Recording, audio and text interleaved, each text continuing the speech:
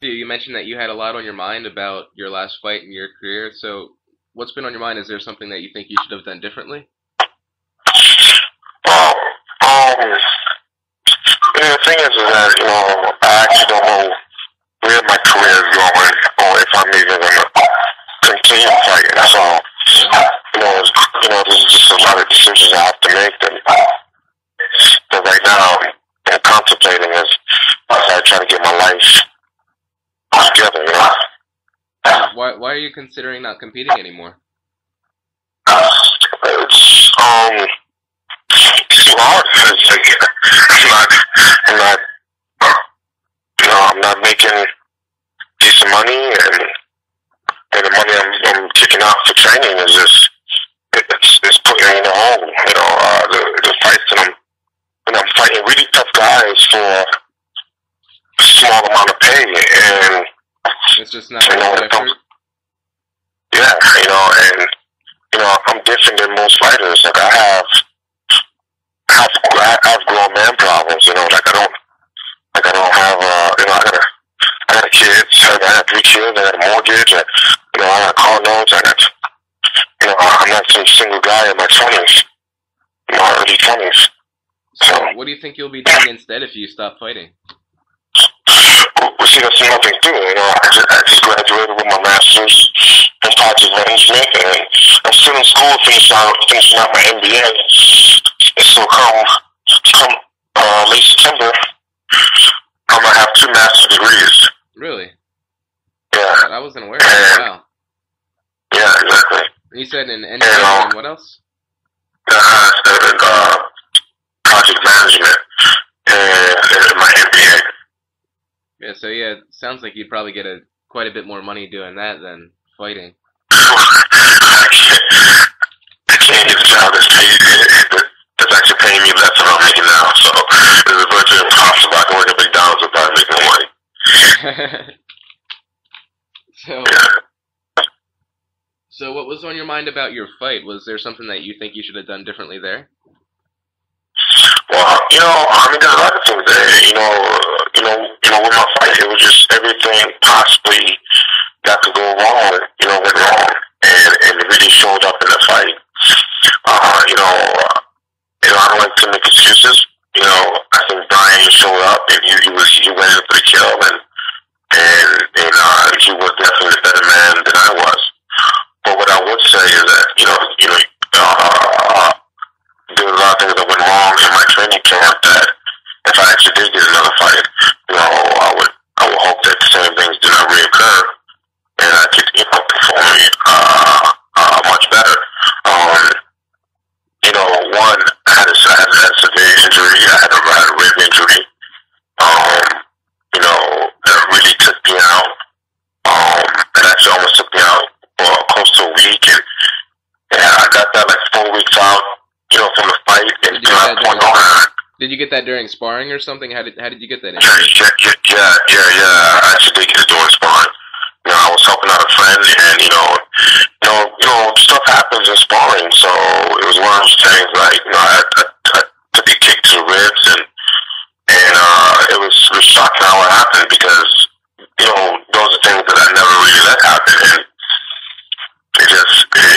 all I felt was something like pop, and I tried to play it off like I was okay. So I rushed him against the cage, and I tried to do some dirty boxing, and then I realized that I can't move, and then I had to stop. Really? And I shook it off, and then I was like, I'm good. Let me just walk it off. Maybe my coach was telling me to do some stretches or something. I was going against the cage. He told me to stretch. I was like, yeah, stretch. And so I came back in there, and I threw like a 1-2 punch combo, and right there, everything just tightened up, and I couldn't move. It was done. Were your ribs? Were your ribs? No. It wasn't broken. I tore a cartilage in my rib, and I can even see pictures to where I went to my physical therapist, and he did some dry needling to get the blood flow there.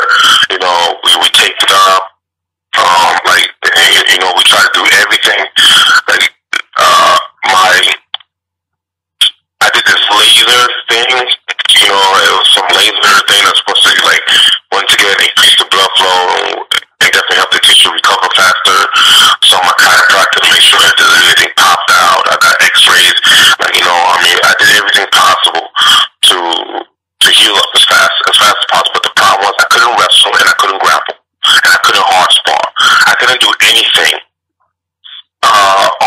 all the way up to like the week before my fight. And were you still 2 weeks. injured during the fight as well? I mean, it hurt, but it was okay. You know, I mean, the pain went away. I was just so afraid of it reoccurring. Yeah, if you do again in that already weak spot. Yeah. So I couldn't like. It was 2 weeks before the fight. I was sparring with who just fought this Saturday. I was sparring with Neil Magny, and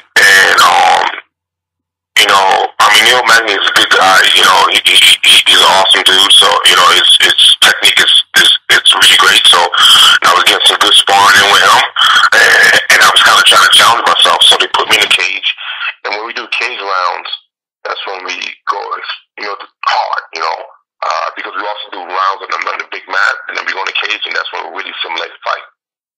So. Mm-hmm. So, I mean, Neil, you know, with his long ass arms, he was tagging me, and I was moving, shucking and jiving, and then I shot in, and I got the takedown. I'm in his guard, and all he did was just come around. I mean, from his back, I'm on top of him. All he did was just kind of tap me like a body shot, like something like in a typical training environment, or even really a fight. It just would not have done anything. Mm-hmm. But when he did that and he hit me, I rolled over. I stopped. He got mount. I couldn't move. I couldn't strip. You know, my coach literally had to call around and told me and asked me if I could continue because I was done. I was like I couldn't move. My body just spasmed up. And this was like 2 weeks before the fight. Wow. So, you know, do you think you would have won the fight if you? It was technically 3 weeks, but this was the second to last sparring session. I had one more sparring session. Okay. So this was the second to last sparring session. So because we have one big hard sparring session at the end of the week every week, you know, so we put everything together, and in the end of the week we get one hardcore, let's go all out start type sparring session. So I actually came out the cage. I couldn't move. I got emotional. I started crying. You know, I was wondering if I should fight. You know, like I was telling myself, I really want this fight. I really want to fight. You know, fight Brian Foster. You know, I need the payday. There was like so many things going on, so much pressure. You know, I already talked to Joe Silva. Joe Silva was like, you know, Joe Silva said, let me know the results of your next fight, and hopefully at the finish, so he was giving me like positive vibes that I could possibly get signed. I was in a 3-fight winning streak, one more win over a guy like Brian Foster. Come on, I'll have to be back in the UFC. Mm-hmm. So there was, in my mind, there was like no way that I could not take the fight. You know what I'm saying? Do you think you would have if you didn't go in with that injury? I mean, I'm not gonna sit here and downplay, you know, Brian Foster's skill set. So yeah, he's definitely skilled. Yeah. So I think I would be kind of disrespectful for me to say, yo, if I wasn't injured, I would definitely kill him. I will say this much is that if in my training camp, if I didn't have that injury, would kind of hinder almost everything from that point on. Because now my training camp, it became a situation of not training to get better, but just doing a little bit I can do to make weight. Yeah. So, you know, because I cut a lot of weight. So if I didn't have to go through that, you know, what I would say is that the fight would have been different, and I believe that I would have put on a better performance, and I would like to think that I would have won that fight, because I think with everything considering, in the position I was in, I think I still put up a tough fight against somebody with a shitload more experience than what I have. So I believe if I had just a little bit more training underneath me or preparation, I do believe that I could have, you know, win that fight. You know, I mean, once again, no disrespect to Brian, and I'm not trying to make excuses, but you know, facts are facts. This is exactly what happened. You know, so you know, so like the last last week of sparring, I had to wear like a belly pad, and I tried to get some rounds in, and it was pretty decent. Everything went well. I felt better. But it was just, it was one of those things that could have been too little, too late. You know, and another thing that I think that went wrong with the fight, strategy-wise, this is a little bit of my bad, is that I gained too much weight. My boxing coach, he wasn't there, but he saw the fight. He said I just look really big and bloated, and I look really slow. So that slowed you down in your striking? Yeah, because I weighed in at 171. By the time I stepped in the cage, I was like 196. Really? Yeah. How'd you gain so much weight so fast? I had IVs and drink water, food, just everything, the first time I did that was when I fought Jason South. It wasn't, I got up to 190-ish, but I definitely got way bigger in this fight.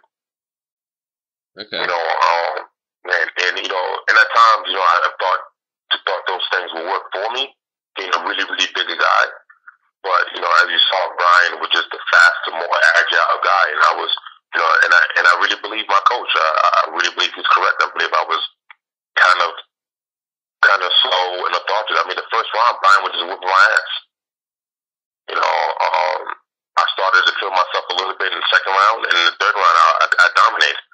I couldn't do much to get the fight finished because, Brian's pretty savvy, but, I was the one that was pushing the pace, and I was on top, and I was able to secure that round. So basically, at the end of the day, if I had to start off the first round the way I went into the third round, I could have won that fight. So would you like to have a rematch then with him, like when you're not injured and you've cut down on weight a little bit more? Those stuff is kind of idiotic. He would never give me a rematch. No promoter would probably never pay for it. I don't think that fight was, because I could get a rematch and get injured in that training camp. But who knows? You know what I'm saying? Like, if our paths cross, would I fight him again? Yes.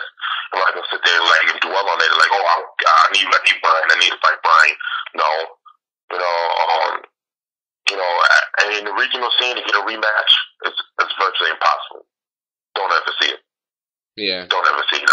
If it was maybe two local guys, and it was the decision was so controversial that it was like, it was a huge outcry, maybe something like that. But our fight is nowhere close to that. We'll never get a rematch. Plus, he was talking about going on 155. It's not something I think about. Okay. So you coach as well as fight, correct? Yeah. Mm-hmm. Now, and for a while you were even your own coach? Yeah. So do you think, was that difficult, coaching yourself, like being your own coach? I haven't heard of that before. No. Initially, no, it wasn't. Initially, I really enjoyed it. We had great success. That's how I made it to the Ultimate Fighter. Mm-hmm. I made it to the Ultimate Fighter on my own diet. And the truth is, and that's why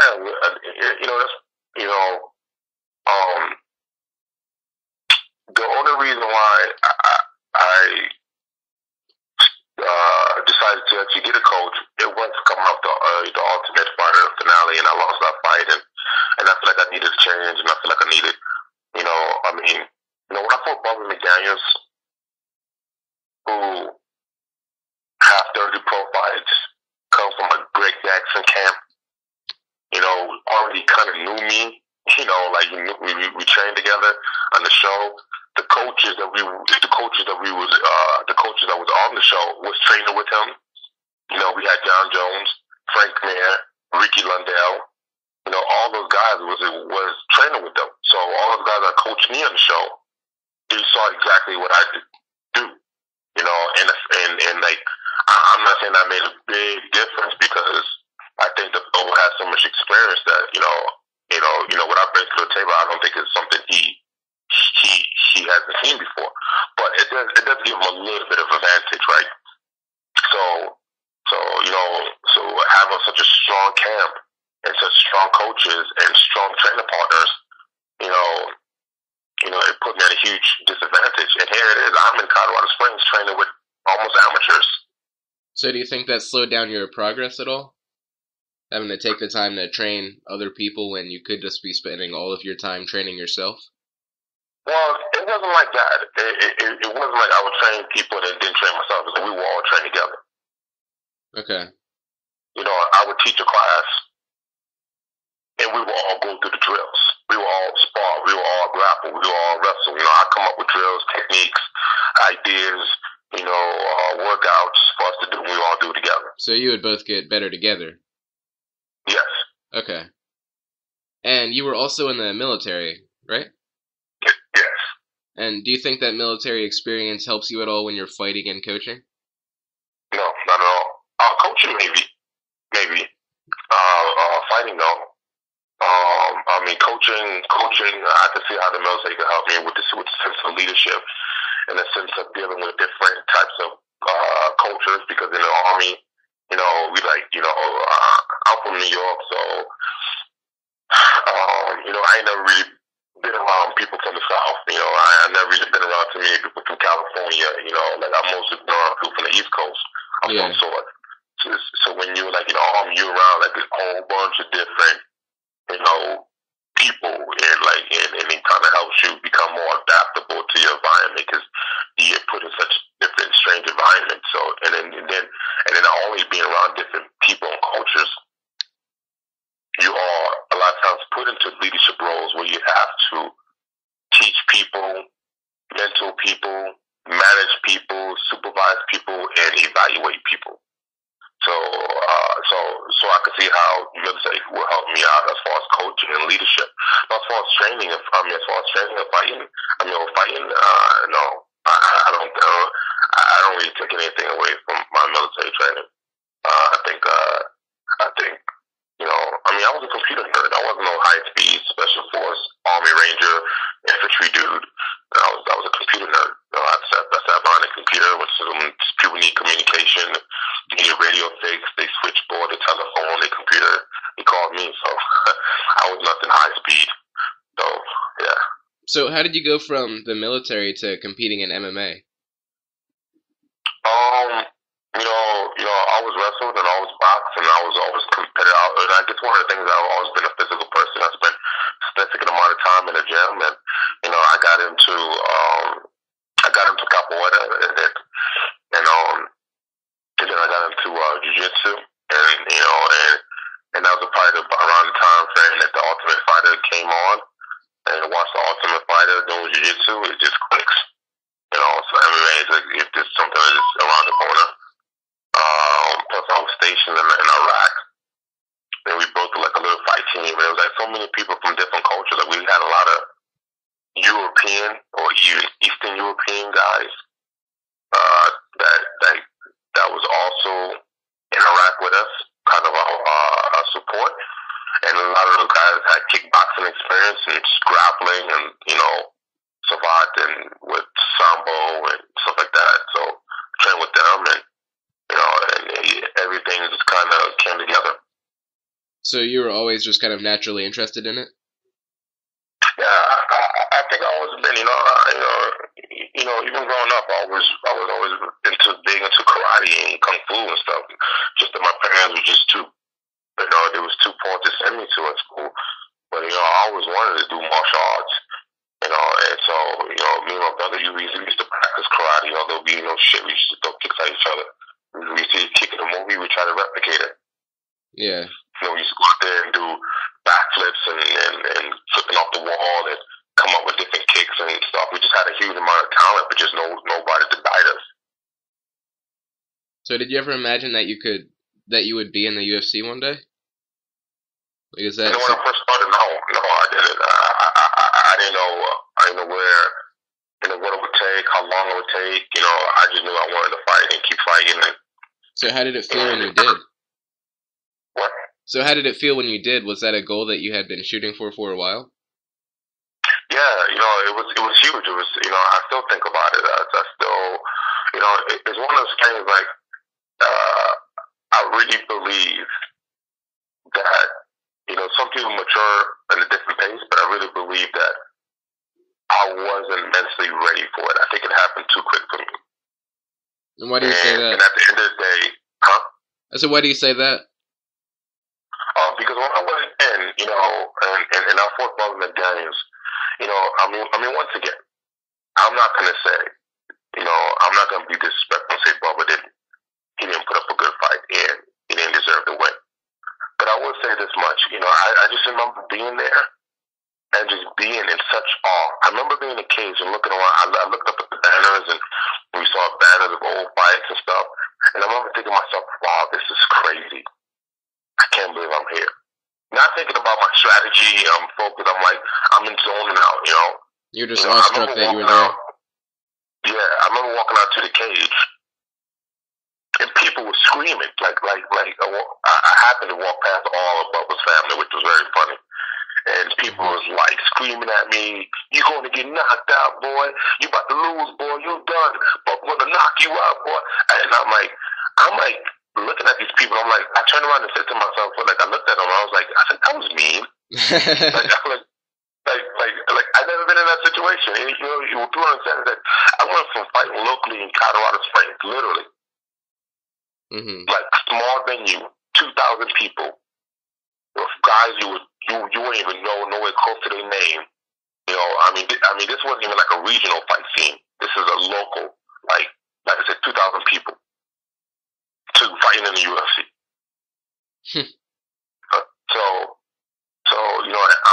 I'm walking out, people screaming at me. I'm going to the cage and cameras and everything was just such a huge deal that I couldn't soak it up and perform.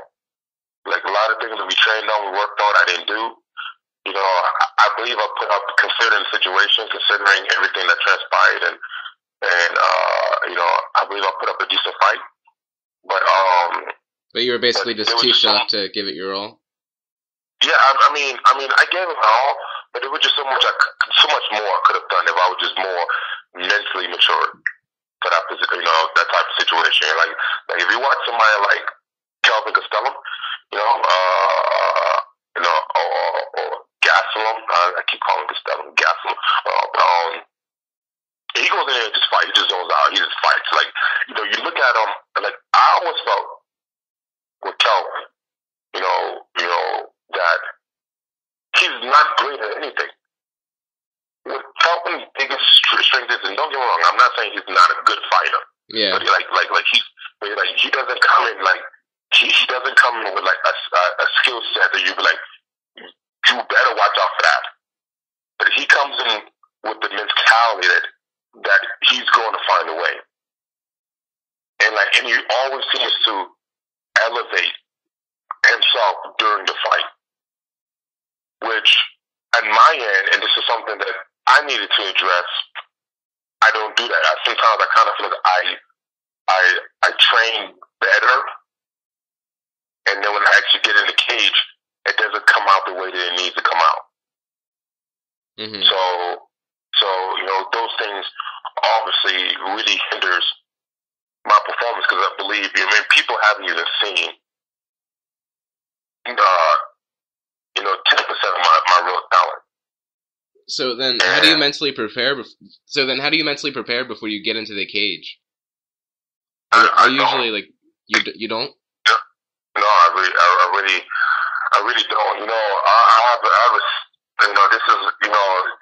This is like all issues. I think it comes from me training myself for so long that even when I do have a coach, and the problem is with my coaches I do have is that it's so part-time. It's not his fault, it's my fault. Because I live an hour and 20 minutes away. So the amount of money I spent to go up there and see him, I only could go train up there, train with my team in Denver, because I live in Colorado Springs 3 times a week. So, and even, as most people that train in that camp, like Chris Camozzi, Nate Marquardt, who did phenomenal this weekend, Brian Camozzi, Marcus Edwards, who's on a killing streak, Adam Shoup, a whole bunch of other guys up there training up there every day. They get to work with Mark Montoya, who's the coach. Canelo, Warren, Brian Rogers, Cortez Coleman. You know, those guys get to train every day with each other. They get one-on-ones, you know, they get the private training sessions, they get everything packaged. So when they go fight, they can really be the best that they can be. But with me, it's like I go up there, I take a class, I jump in, Mark works for me a little bit, and then I come back home and then I do my own thing. And it's just a matter of like logistics.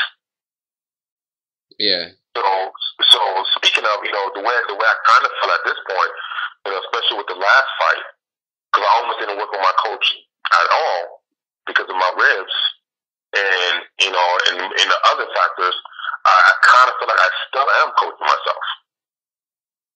So that kind of leaves you at a disadvantage because they have the ability to train 24/7.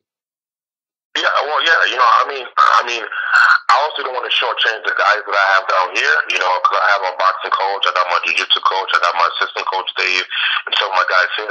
But as far as the level of caliber of MMA, it's in Denver, and I just can't get up there today as much as I need to. Mm-hmm. So I try to make do with what I have, you know, and that's why I kind of felt like that, you know, it's a matter of just working out. Like, I mean, you know, with my fight career, like, you know, I made. Don't get me wrong, because I sound like negative Nancy here. You know, when I left the Ultimate Fighter and I started training, you know, in Denver with Mark Montoya and Factory X, including my original team. Man, I went on a 3-fight winning streak. You know, I don't think people give me enough credit for what I did. Like, yeah, you have a good record. Fight, yeah, in each fight, and it was all really close, relatively close. In each fight was a tougher guy. I went against the local guy in Denver, who was one of the top guys, you know, Jason Lee. Okay, I finished him in the 3rd round. Okay, he comes from a grudge. He comes from a good camp. And I went against Donnie Lyles, who's has a plethora of experience. He was like 16-5. He was in a six or 7 fight winning streak with all finishes. Mm-hmm. And he was, at the time, considered the top guy in Colorado. And you fought him? And you fought him? Yeah, and I fought him. I beat him. Really? Yeah. Then I fought Jason South, who was also another tough alumni from season 16. But Jason South, his record was 10-1. He had, and all 10 of his wins was all finishes. And really? His one loss, and his one loss was to the MFC middleweight championship. He lost in the 5th round. I mean, he got clipped. I think he really just kind of gassed out and got a little tired, but he got clipped. And he got finished. But he fought 5 rounds in the middleweight division. Me and him fought at welterweight. And before that, he was on a 10-fight winning streak with all finishes. And I beat him. Really? I didn't realize all that. And you had a perfect amateur record as well, right? Yeah, exactly. All with finishes. Then if you think about Brian Fox, even though I lost that fight, if you factor in, like, this is a guy that got 21 fights. Yeah. All finishes. He never been to a decision until he fought me. I didn't realize that either, actually. You know what's funny? I didn't know that too until after the fight. Because unfortunately, I don't do a lot of research on my guy. I watch a video or two and then I move on. And you know, and also he was in the UFC. He submitted Matt Brown. You know, Matt Brown, the Matt Brown that everybody is, you know, is like, you know, we're kind of all sweating right now. Mm-hmm. You know, and probably will be fighting for the title if he gets past Robbie Lawyer. Like, he submitted Matt Brown, and he fought Rick Story to a decision. And after that, he was on a 2-fight winning streak. The only reason why the UFC cut him because he had something wrong with his CAT scan. He had some blood bleeding, brain bleeding thing, and then there was like a medical issue, and then he just couldn't fight, and the commissions won't sanction him or something, so he had to go out and get it fixed. So UFC cut him. He got medically discharged from the UFC. So it wasn't like he got kicked out of the UFC because he was losing. He couldn't hack it. Mm-hmm. So for me to fight that guy, go to a decision, and not even be 100%, and even dominate the third round, you know, it speaks volumes for the type of fighter I am. It just says that I got some room for improvement, but you know, I'm not that far away. So, and speaking, and then factor in that you know, I'm semi training myself still. Yeah, definitely. So, if you were at a camp instead of just training yourself, just at a camp training 24/7, do you think you would become a champion, or like where do you think you would be? Because you already. I don't know. I would like to think that I would be a little better than what I am now, but like I said, I'm being negative Nancy because I really do feel like I get good training in. Here I'm with my boxing coach, and we boxing because you know Colorado Springs have a lot of boxers from up in the Army W camp and USA boxing. They all come here, so I box with those guys. My jiu-jitsu guys in Castle Rock, you know, black belt, brown belt, you know, I roll with those guys. You know, if I need a little extra wrestling, I could go down to CSU Pueblo and wrestle with their wrestling team, which is a D2 school.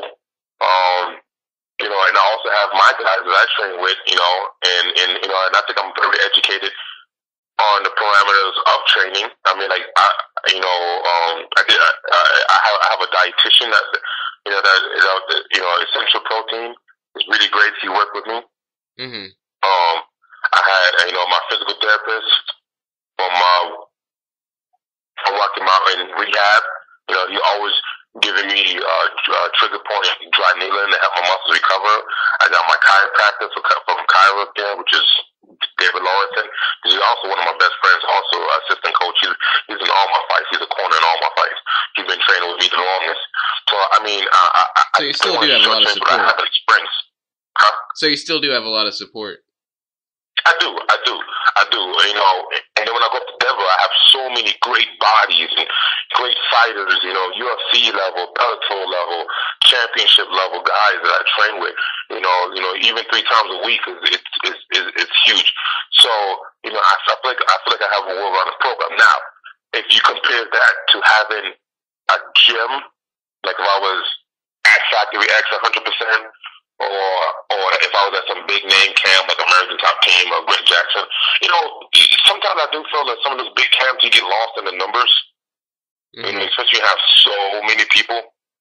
You know, that you can't really focus one-on-one. Yeah, but you know, and another thing too. You know, one thing I love about Factory X is and Mark Montoya is how much he charges. You know, he doesn't kill his fighters on his gym fees and coaching fees. So I really appreciate that. But he definitely and I think he gives way more than what he receives. But you know, some of the other big name gyms, they will gouge you. You know, they're like, you got to pay the training fee, you got to pay the coaching fee. If you want any extra training 1-on-1, you got to pay for that. You know, and it's like damn, by the time you get your paycheck after a fight, even in the win, you just as broke. You know, but if I could be in Denver training 100% all the time, yeah, I do think I would be a better person, a better fighter. But I do like coaching too. I do like coaching and training with my guys. So, you know, I think that part of it keeps me motivated, keeps me hungry because, you know, when I go to Denver, it's like I get 2 worlds. You know, when I go to Denver, I'm not the top guy. I get my ass whooped. It's great. Okay? But when I come down here, I'm the top guy. But it still motivates me because I got to stay the top guy because these guys that in my school, they always say, they're always like, man, I can't wait to submit you one time. They make me want to keep working harder. Yeah. You know, they make me want to keep working harder because I got to be the inspiration and the motivator to them. So you know how to say, in order to lead, you got to know how to follow. Yeah. So I'm getting both worlds of it. You know, I could go up there and be a follower, so to speak, and learn from the big guys. And I could come bring the information back down to the Springs and teach. And when I teach it, I become more reinforced to me. So, you know, so I could be a better leader. So, you know, I get both worlds. So you mentioned that you were considering stopping fighting. If you stop fighting, are you going to stop coaching as well? No, I know. I could keep coaching. I mean, tough fighting just comes down just to the money. Even when I get a fight, I'm getting these low paydays, you know. And I'm fighting really tough guys. You know, the money I got made to fight Brian Foster, it was. I mean, it was bad. I mean, like I was really, you know, if I didn't have extra cash in my, it wasn't worth it. I mean, you know, we took that fight mostly because of the potential of fighting Brian Foster, not because of the payday. Yeah. You know, so we, you know, so it was like, I mean, the payday really kind of hurt me and my coach Mark, you know, but it's like, you know, we get to fight Brian Foster, so you know, we're gonna take this, you know, not a very good payday. So, but still, how many times are we gonna do that? And unfortunately, I lost the fight, so that didn't help either. But like, how many times am I gonna do that? Like, I'm tired of that. I'm tired of fighting tough guys. Like if I'm getting paid, you know, low, they give me some low caliber skilled fighter. You know what I'm saying? Yeah. Definitely. If I'm a fight a monster, then I want to get a monster payday. I understand this is not the UFC, so I'm not gonna get the UFC money, but you know, let me get you know a money that's equivalent to the fighter. Yeah. And yeah, it's that the definitely opposite makes sense. right now. Yeah, and right now it's the opposite right now. Right now is that I'm getting low paydays to fight tough guys, and I'm putting my family through a lot of pain and agony as we got to figure out how we're gonna pay bills. Mhm. So you know, and then everybody's looking at me like, you got all this education, what are you doing? So you think it's just necessary to move on and start getting a higher paying job with your master's degrees now? I mean, I don't want to.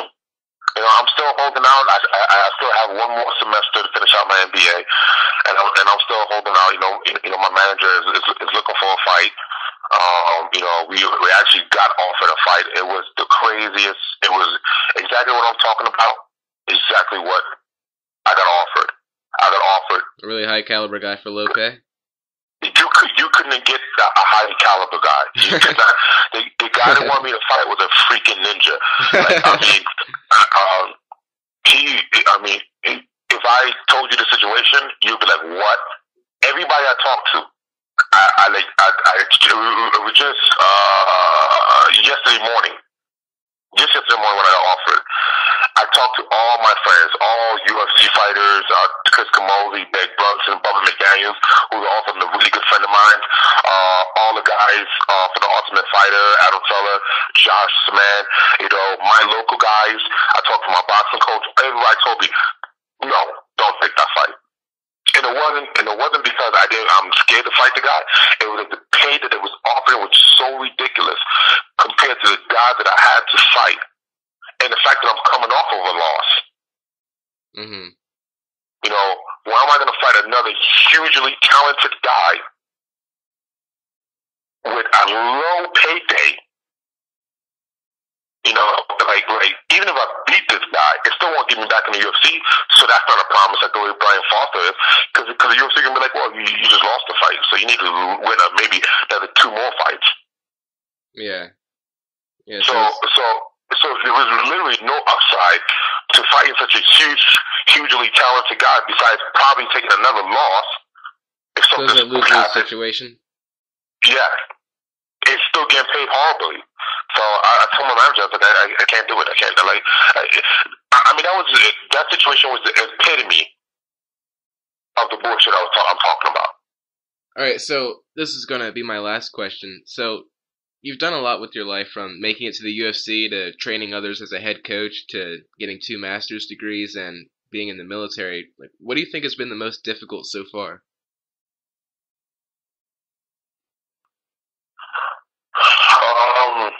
Is this right here? Because this is the thing I have no control over. Everything else I had control over. You know, my military career, I took control.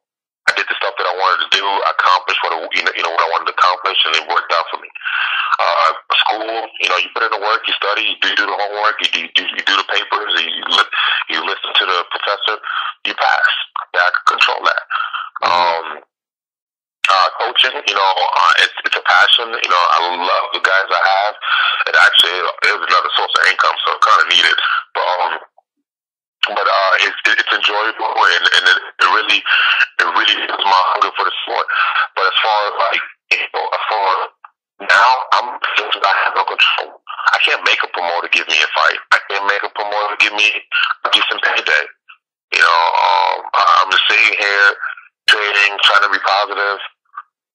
Try not to get too down and too depressed, and just waiting. And that's all I can do. I just, hoping that my manager comes through, and I believe in him. And then he believes in me too, with the fact that when he does come through, I gotta be physically prepared and mentally prepared. So it's like all I'm doing is just I'm just in a waiting game in limbo, and it's tough because life doesn't wait for you, the bill doesn't wait for you. I'm not getting no younger. I'm 32, so it's not like I'm in my 20s. I can just do whatever. So yeah, this is definitely the toughest position I ever been in, and it puts me in the crossroads and make me think, like, how much more do I have of this? Mm-hmm. And what do you think has been the most rewarding?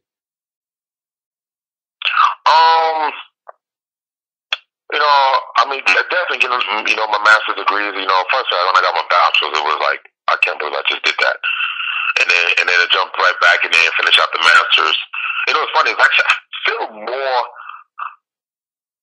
appreciative of the bachelor's than I do the master's. I got my bachelor's and it was like a big deal. It was like everything was like, I even went to Amsterdam off of it and everything. Like, I give myself a trip.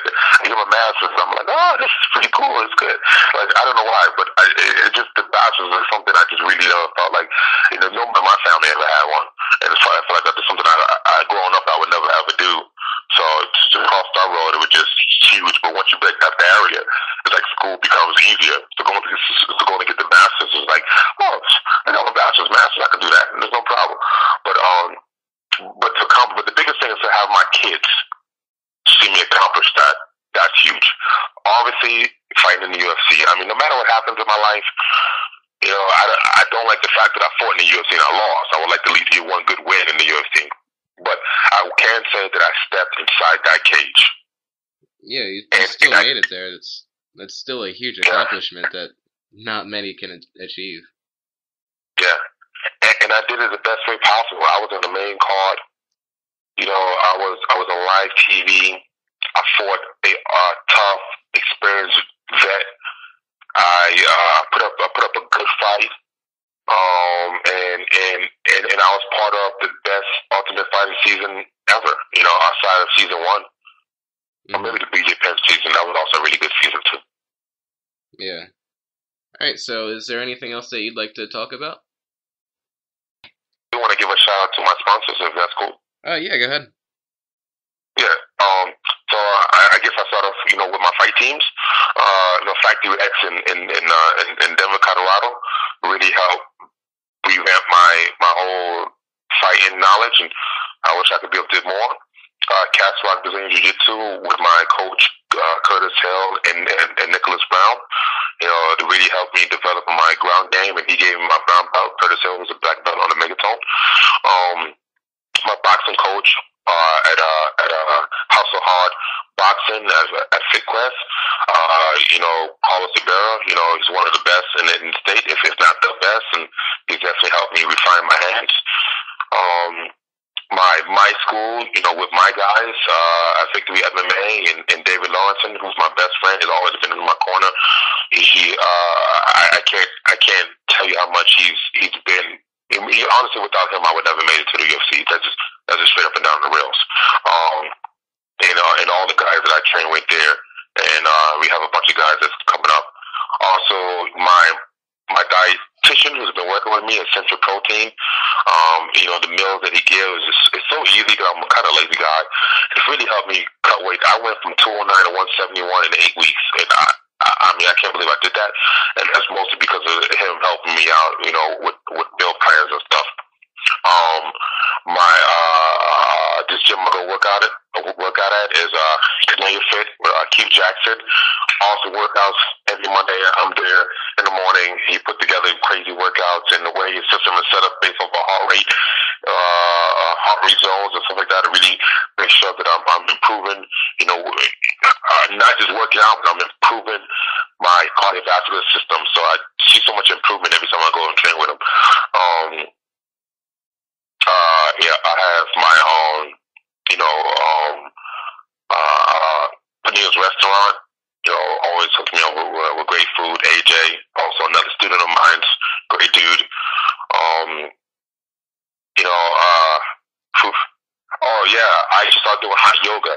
So, you know, which is hot yoga kind of opened up right next to me. So they sponsor me, which is such great guys and gals. But you know, it's called hot on yoga, and that actually kind of helped me cut weight too. That, you know, I need to get back to doing that, and that was a lot of fun. And you know, everybody else that supported me. I'm definitely missing some people, and I hate when I do this because I always forget somebody. But yeah, exactly. All right. Oh yeah, yeah. Go ahead. All right. So thank you very much for your time. That was an excellent interview. I enjoyed it. Yeah, thanks, man. I appreciate your time. All right. Have a good night.